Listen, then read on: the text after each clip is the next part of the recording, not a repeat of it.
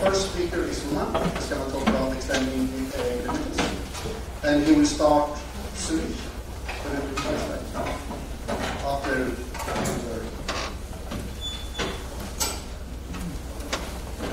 so thank you for the introduction. Glad to see that so many people joined. My name is Roman. I'm working for Red Hat as a software engineer, and I want to talk to you today a little bit about declarative and imperative systems, and especially how in Kubernetes you can create declarative extensions to Kubernetes itself with your own types. When we look about the content first, I want to talk with you a little bit about imperative interactions with software. After we're through with that, I want to actually show you the same flow we're going through with the imperative flow, how it can look like in the declarative flow. Then I want to tell you how Kubernetes in general creates controllers which can work in such declarative systems, and then we'll have a look at the main structs. That's a little more order-related, which Kubernetes uses to create clusters of controllers. And the main structure are the so-called list watcher concept, the store, the shared informant, the work queue. So let's start with the imperative interactions with software. I may have a little example that I want to go through with you, and that's, let's suppose we have a virtual machine management application, and we have a pretty simple task to do. We just want to create a virtual machine with an empty disk, and that can't be that hard, right? We have a little state machine, where you can see all the steps you have to go through. First, we have no disk and no virtual machine in the system. So the first thing you do is call the REST API and create a disk. Once you created the disk, normally you have an asynchronous process going on in these systems, which is actually provisioning your disk for you. So it's not immediately available. So you are waiting a little bit for the disk to show up. Then you create a virtual machine. Now you can actually create it because it exists. Many systems don't even allow you to create a machine before the disk exists, which is referencing. And finally, you can start the virtual machine. So far, so good. Let's now introduce the person which has to do that work, and that's the user. So the user has in its head the final state of what she wants to achieve, but can't tell the system what it wants to do. Instead of that, he has to go through all these processes I've already told you, and then mark them in red here. So the user first creates the disk, then the user waits for the disk to show up, then the user creates the VM, and then the user starts the VM. I guess in the head of many of the people there already show up some bash scripts which would do that or whatever. And at first, yeah, it's not very nice, but still you just have the REST calls and everything is there. But when we look into more detail, we have to do more. We have to add retry logic.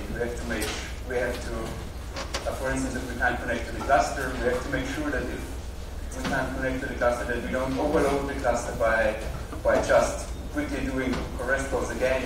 So you probably have some backup mechanism in there, so on, your bash script where your application grows and grows.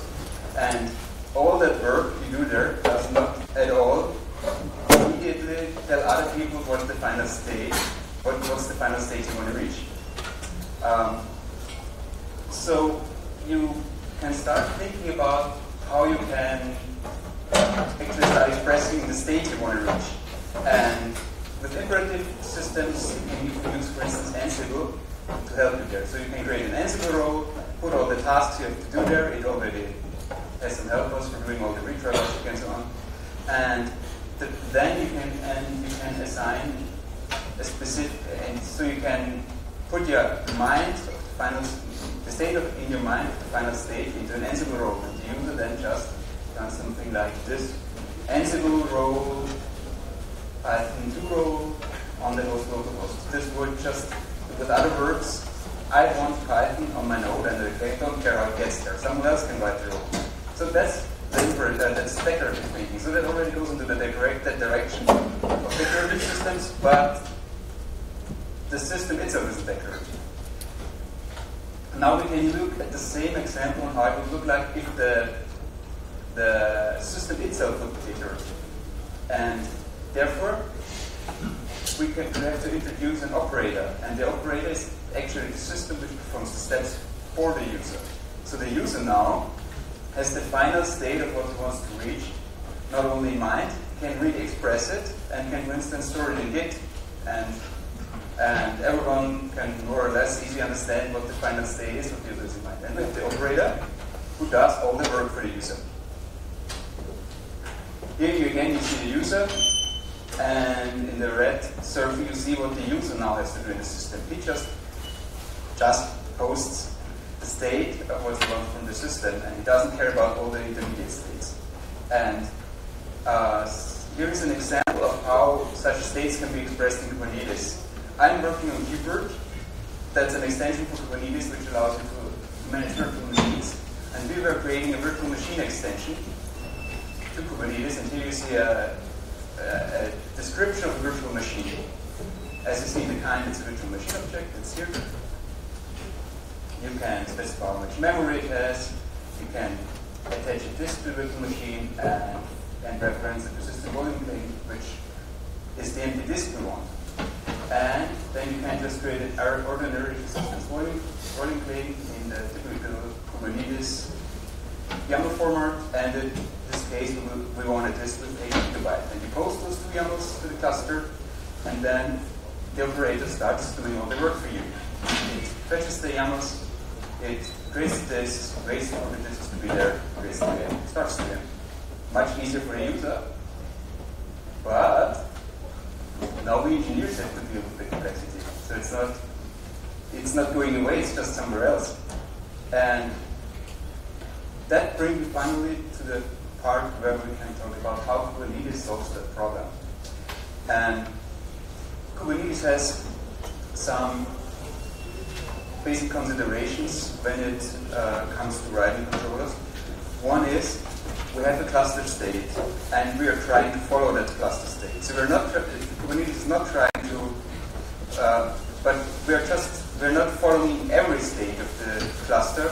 We're just trying to converge to the final state we want to reach. So, I don't know, you get virtual machine update events, you see you have to react on them, and you just try to adapt the cluster to it, but you don't guarantee that you are going through every mutation of the object. It's just, you guarantee at the end you will reach the desired state. And this has advantages when you think about how Kubernetes controllers store the state, react on the state of the cluster, because they have an in-memory view, a cached view of the cluster, and they can and with that consideration that you don't have to process every state, they can have some very nice simplifications to reach the final state. The first thing you have to do when you want to create controllers in Kubernetes is you need access to the data and create your in-memory view. And the first construct I have here is a so-called list watcher. And that's an actually very simple construct. Here you see the interface definition go. You have 2 methods on it. First, a list call, which just does a REST call and lists all available resources for the pods. And then you have a watch call. So after you've listed all pods, you start watching for changes in the pods. Kubernetes has a very nice watch API where it just opens a WebSocket and you get all the updates of the pods. And since it uses ECT in the back, it can leverage the ECT's resource version function, or the function resource version field. Whenever you mutate an object in the ECT cluster, it gets a specific resource version, and you can start watching directories based on a specific resource version. That's what the watch function reuses. And when you look at an implementation of such a list watcher, the result is therefore pretty simple. You see here a function which creates a new list for our client. First, we create a list function which needs to return. We can, oh yeah, that's something I should mention. I'm talking here, all those constructs are not just internally used by Kubernetes. Kubernetes guys really did a great work of creating an extra Go SDK, which is directly synchronized out of the core repository. All code snippets you see here are using core code from Kubernetes, but through the Kubernetes SDK. So you can just fetch the SDK and write your controllers the same way like core Kubernetes contributors are doing. And here you see the result of it. I'm just using a default REST client from the Kubernetes core repo here. build a REST path and fetch all resources from the endpoint. And for the watch functionality, I'm doing pretty much the same. I am creating the right REST path, I watch for metrics, I specify the namespaces to look for, I specify watch resources that can be pods, virtual machines, or whatever your extension is. Add some extra parameters, you don't have to care about them, actually, just add them. You can specify field selectors, so that helps you to say my controllers really just care about specific labeled pods, not all pods in the cluster. And you start watching. And then that's it, you just return it. And you have a list watcher, which lists and watches and emits update or delete events for your object. That's the first step. Now one could already think, hey, now I get all the events coming in from my controller. Why not just take that event channel I get from Go and do my business logic now based on those events? And that's not a very good idea. First of all, controllers can have more than one resource. Then it's hard to combine all the events properly, because you get from resource A an event for object X, and from resource B you get an event for object Y, and you don't really have a place to correlate them, to look at them together. The second thing is, the list watchers don't provide any retry mechanisms or anything. So they're really just good at one thing, but they're very good about emitting events of changes in the cluster and showing you which resources are there in the cluster. The next thing here to get started with creating a full controller is introducing a store. Stores can now help you by taking the events from the list watchers from different sources and fill different stores with the objects which are emitted by the list watcher. And now you have a place to store your in-memory view of your cluster. A store is a single write amount of the reader construct in Kubernetes. Internally, it's mostly simple memory-based map, and you have a few simple methods on how to add stuff and how to access stuff. Basically, you can add, update, or delete objects. In this case, I'm updating pods. They're entered to the store, and then I have a few different ways of getting the objects out. One is, for instance, get by key. Typically, key in Kubernetes consists of the name of the object and the namespace it is in. So here I'm trying to get the pod called pod1 in the default namespace, and I get the object out of the directory system. There are also just other methods like list listable content of the cache. And here we can see the full interface that implements add, update, delete, very simple list. To get all the object list keys to just get the objects which are in. Get to check if an object is in the cache, which I already have, or get my key to get it. Pretty simple. And now we're already a little bit farther. Now we can fetch the state from the cluster. Now we can fetch resource changes from the cluster to list watcher, and we can use the store to create an in-memory view of the cluster. And Kubernetes helps us think farther. Now they introduced a shared index informer, which takes the list watcher and the store and makes sure that the list watcher updates the store for you. And it allows you to register callbacks. And these callbacks are also very simple. It's add, update, delete callbacks. And whenever an event is coming in from the list watcher, it will try to call you callbacks. Since here is a very interesting side note. A shared informer does not guarantee that when an event is coming in and your callbacks are triggered, that you are, here I probably better show you the picture where you can see the add, delete, and update signatures. So when a list watcher updates the store and the shared informer then invokes the callbacks, it will, for instance, call you add method if an object was added. And it will provide you with the object, which was triggering the update. But the interesting side note here is that you're not guaranteed to see the object state which was coming in by the list watcher and which was triggering your callback. Maybe I'll try to explain once again to make sure that you guys really get it. It's not that hard, but a little bit hard to express.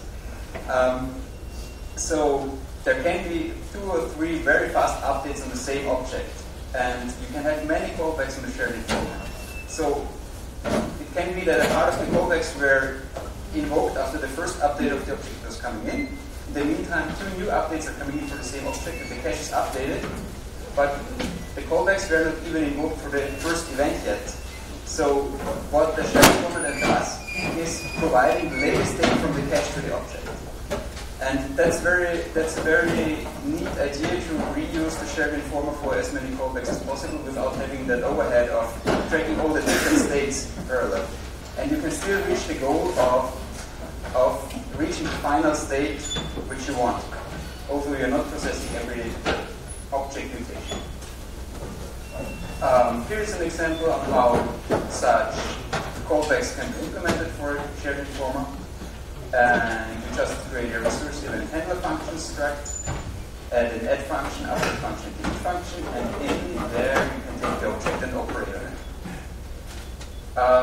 Again, now you might think, hey, now we're there, right? We have the shared informer with the callbacks, we have the store, the in-memory view. Now we can put our business logic in here, in this update and delete functions. But no, not a good idea. First of all, the shared informer involves locks, and there is something very interesting with code internally. If you are locking if the Go routine locks for a very long time, and for instance, business logic normally takes a lot of time, and you have the same Go routine already trying to acquire the lock immediately afterwards again, the other Go routine, which acquires the lock just for a very short amount of time, doesn't get the lock. So you would end up with reprocessing over and over the callback code, but never updating your cache, which also needs the lock. And that's, therefore, this callbacks need to be very short because of the Go limitation or Go architectural decisions. I don't want to judge that. And the next thing is, as you can see, the callbacks here, they just take an object but return nothing. So there is again no place to do error handling here in the same way. No retry mechanism or anything. But what you can do now here is you can use the callbacks to enqueue the key of the object which changed to a work queue. And the work queue is the final missing piece, which will help us. A work queue at first glance looks like a completely typical queue implementation. You add something, you have an object in, you get something out, you get the object out. The same order like first in, first out order. But it has a few optimizations which make writing the prose very convenient. The first one is, and I'll show you details after I went through the list for all those cases, if you get multiple updates for the same object, they're all collapsed into one edit key, so you don't end up processing every mutation. It just collapses all the keys so you don't have to process, so you don't wake up the queue 5 times because it's just not necessary. The work queue internally knows when a key is processed on and when you're done with processing, and that allows the work queue to make sure that you don't have to care about locking on keys so that you don't process the same key or the same object in parallel in different workers. The queue does that for you. It allows mechanisms to re-enqueue the key you're currently processing in case of errors. It even allows you to specify retry policies and backup policies, and that is why it also has a history of re-enqueues in case of errors. If we now go through the list in more detail, first the thing where it looks like a normal map. You have your queue, it contains a kube system pod 2 pod and a default pod 1 pod. And you want to add a default pod key, and the result is like expected. You call add, and it's just added in the back of the queue. And you have 3 keys in there now. But you already see the difference when you already have a key in the queue and you try to add the same key again. Then that's perfectly valid, but the result will still just contain 2 keys. So you can enqueue a key just once, and that's all you need because you don't. Since you have a cache with the latest in-memory view of the cluster, you can't even process every object mutation. So you're just interested in detecting, okay, it has to change, and I need to process it. And if I didn't yet process it, it's good enough to just have it marked as I need to process it. I don't need to mark it as process it 5 times. It doesn't mean I see 5 different cache changes anyway. And the queue also makes sure for you that you don't have to care about processing the same key in parallel multiple times. That could lead to strange race conditions. Just consider you have a replica set which should create 5 pods, and you have 2 updates on the replica set for creating the pods, so it's saying queue 2 times, and you dequeue it first, and then dequeue it in another work again. So both are trying to work on these changes, and both are trying to create 5 pods for you. At the end, you have 10 pods, and then over time, they probably adjust and start deleting them again, and at the end, you end with 5. But you would have to take care yourself about the working recipe by tracking which keys you got from the queue. So when you do a get on default, when you do a get and you get the default for 1 key out, and you add the default for 1 key again and do another get in another worker, you get nothing out of the queue, although there is something in the queue. Only if you are done with processing and call done on the queue with a key, another get will give you the object. And now we get to the very important error handling capabilities. If you are getting a key out of the queue and you're processing it and you have errors, you want to reprocess it. But normally you don't want to immediately reprocess it, or maybe the first time you want to immediately reprocess it, but not if it fails 5 times. Oh, and yeah, it should be doing 5 minutes. So what you want to do, you want to add a key rate limit so that this doesn't immediately get out again. And here you see it. So we are processing the event. We have an error. We are processing the key. We have an error, and we add it rate limited again. It gets enqueued again into the queue. And when I immediately do a get afterwards, it gives me nothing out. Only after a specific delay, which can be an exponential backup or whatever, for every rate limited call, you get the object out again. That's the very same pattern to not override the cluster. And here is then a final consideration which you need to take into account, and that is the queue internal also tracks the failure history. So if you call 5 times at rate limited for the same key for the 5 times, then the queue internally tracks 5 times error, and that's important, for instance, to calculate a backup. And when you then finally manage to do a successful processing of that key, you have to do an extra forget call for that key to make sure that the error history gets deleted and it gets normally edited in the interface. Okay, here you just see the worker interface. It contains all the methods I was talking about before. And now we're at the end pretty much, because now with all those components we can create a controller. And the controller uses the list watcher and the informer and the store provided in clusters in-memory view. It uses the callbacks of the informer to add the keys to the work queues. The controller has worker loops running which use get to dequeue keys from the queue. If there are errors, it uses add rate limited to add the key again for later processing. On success, you have to make sure that you forget error history if you had one, and you have to call done so that other workers can work on the key again. And here we have a nice picture which does that too, which illustrates it too. On the left side, you see the shared informer again, the store internally, the callback of the informer into the work queue. Here you have the controller go routines. They are using the block get call to get the keys out of the work queue, and based on the key they fetch objects from the stores from the informer. Now they have everything. They have access to the objects and to the key they need to process, and they can react on changing the cluster with doing extra REST calls like creating pods or whatever. And depending if something was a success or an error, they can call the right calls in the work queue afterwards. Like these calls are done, forget, add rate limited, add delay, or stuff like that. And I don't know how much time left. 3 minutes? Okay, then it's perfect to go with the do's and don'ts again, which we collected during the talk. And so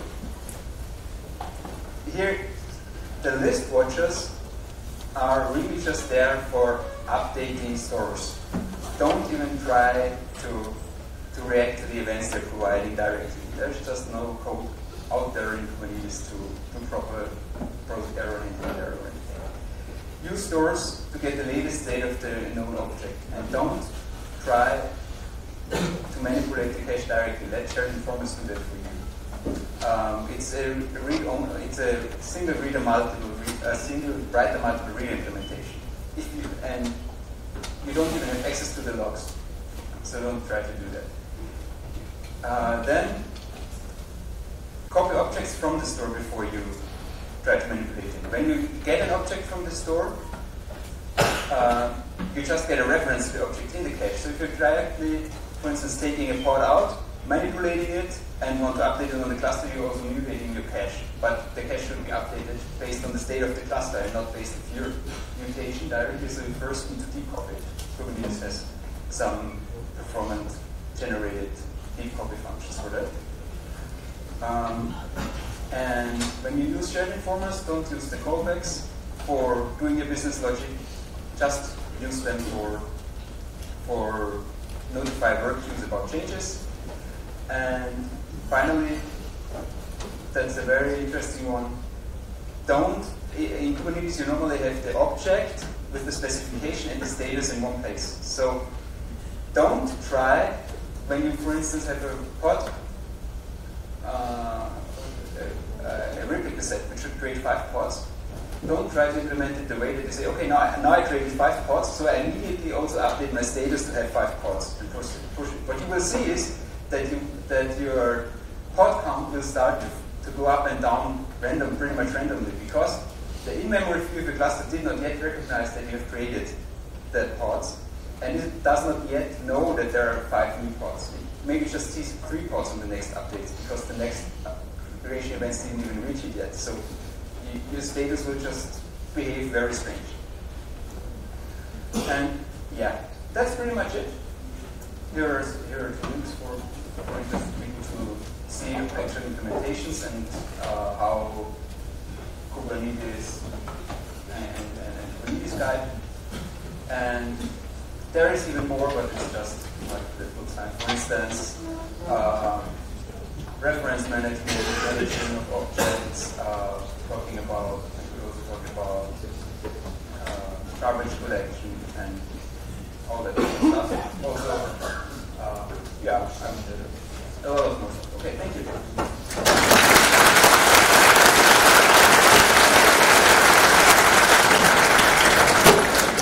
So if you want to leave now, please leave quietly, very quietly, so we can have